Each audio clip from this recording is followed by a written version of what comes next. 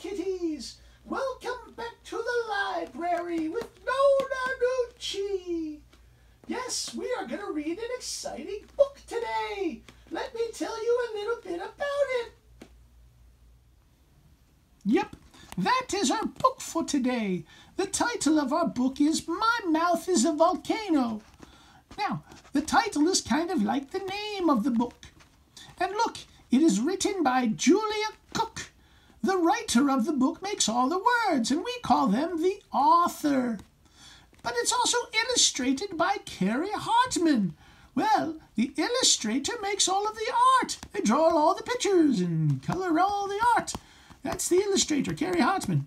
Well, this story is about a boy named Louis. That's him right on the cover. And Louis has a very big problem. But it's not just a problem for Louis.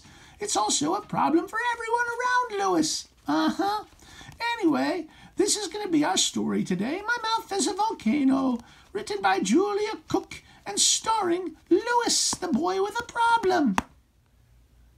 This should be a very exciting book. I know you'll be excited to hear it. Well, let's kick it back to your teacher, and your teacher will read the story to you. Enjoy it.